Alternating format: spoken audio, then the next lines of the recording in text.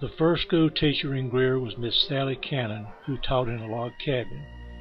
After several school locations, the students of Greer finally had a fine new brick building on School Street.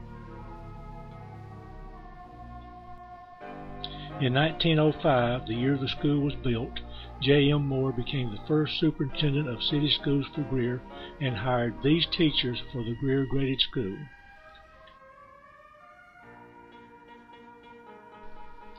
The 1913 Greer graduation class poses proudly for their picture. The last senior class at Central School posed on the front steps in 1922, the year that the new Davenport High School was completed. When D.D. Davenport died in 1918, he left money for a new high school in his estate. Completed in 1922, the new high school was built on Church Street.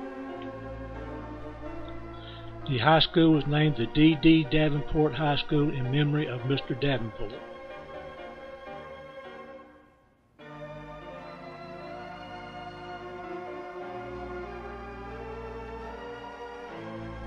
The first school year in the new building was 1922 to 23. This fine faculty taught the students. The first football teams had to practice and play on the Victor Mill recreation field.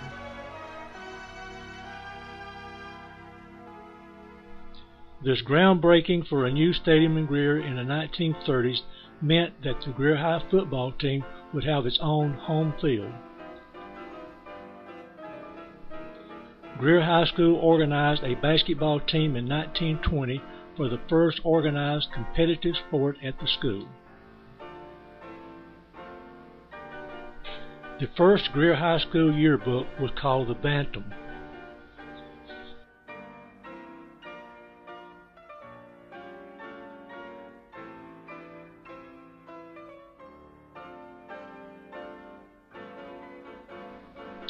Mr. B.L. Frick, former superintendent and principal of 96 schools, came to Greer as the principal of Davenport High School. He oversaw the building of a new Greer High School on North Main Street and was a popular principal there for many years. Drivers' training cars for the high school were provided by D&D Motors.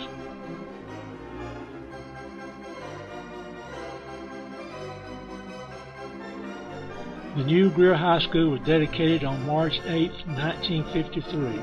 The old school became the Davenport Junior High School.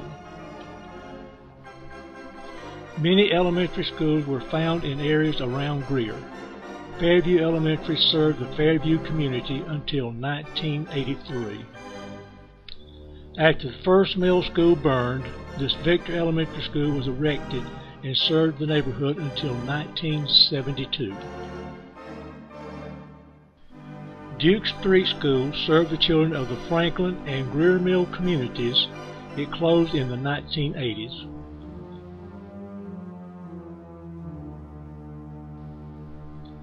During integration, the Dunbar Elementary School merged with Victor and was renamed East Greer Elementary School. As Greer grew, there was a need for additional schools. During the 1950s, Tryon Street and Woodland Elementary Schools were built for the children in the expanding neighborhoods of Greer. This is Tryon Street, but both schools were built in the same style.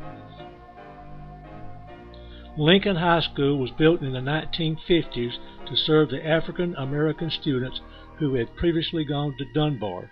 Later it became the Foothills Vocational Center. In farming communities, there were small schools to serve the children of the area.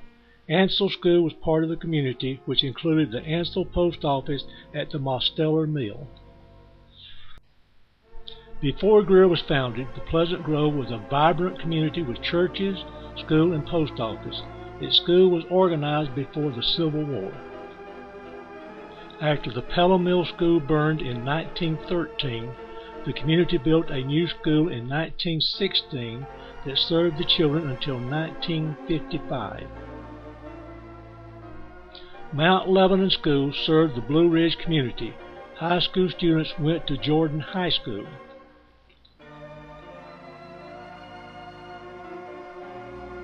In 1952, the Future Farmers of America posed in front of Jordan High School.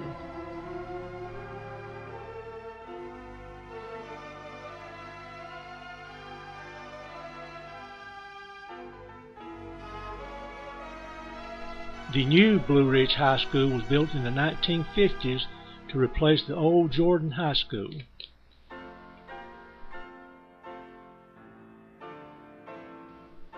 This 1956 scene in front of Blue Ridge High School shows the buses needed to carry the students of the Blue Ridge area to and from school.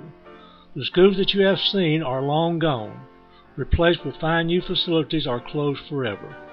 They represent the history of our efforts to educate our children to be the good citizens.